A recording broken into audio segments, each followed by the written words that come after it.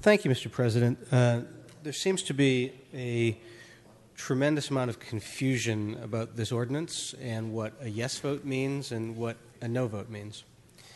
A no vote on today's ordinance keeps in place an ordinance that has a prohibition on vehicular living throughout the entire city. Throughout the entire city. That's what a no vote means. A no vote keeps in place the criminalization that everybody is objecting to. A yes vote on this ordinance says that there is no parking allowed or living in a vehicle in front of a residence or a school, but says that it is permissible in commercial and industrial zones, which is about half the city of Los Angeles.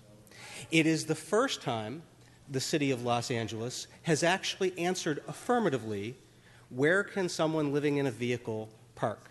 For the very first time. Some people can view that as the glass half full. Some people can view that as the glass half empty. It's the first time the city of Los Angeles has ever put any damn water in the glass.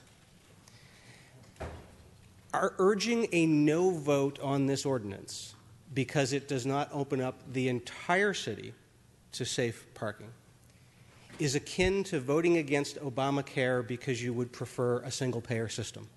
This is tremendous progress and a step forward from the ordinance currently on the books. Now, it doesn't go as far as I would have liked. I want the city to establish a safe parking program that is continuing to work its way through the system, and the city agencies, city attorney's office, and planning are working on that. And most of the folks here who have spoken urging a no vote on this want a safe parking program in place. Let me be very clear. A safe parking program a la Santa Barbara, the one we're constructing, the one everybody's urging us to do, will be more restrictive than this.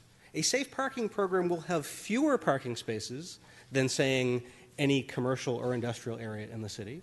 And a safe parking program will have conditions on it because you'll be enrolled in a program. Safe parking program is certainly better for the city of Los Angeles and provides more services and more relief, but this is a smart and a measured step to get there. A no vote on this actually keeps in place criminalization. A yes vote on this for the first time says there are places where you cannot be and there are places where you can be. And that's exactly what people have been clamoring for a decade.